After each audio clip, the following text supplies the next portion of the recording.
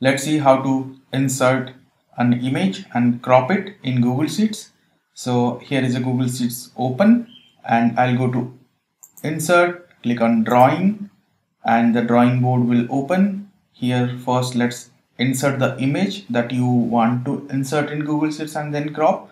So click on image icon. This will open this window. You can search the image in your computer, or you can choose to have the image by URL or your albums or Google Drive. I'll go to search and search for lion, and select one of the image and select OK.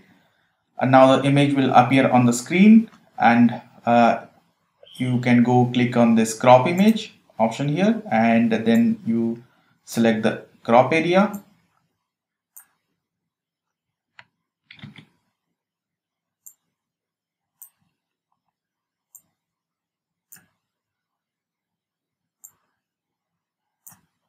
And then click on save or close, or you can choose to have anything else on the image like a text box with some text written on it or anything else you like, and click on save and close, and this image will now appear on the screen.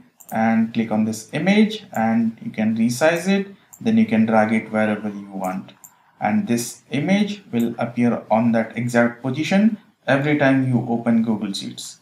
So this is how you insert and crop image in Google Sheets. See you in the next tutorial.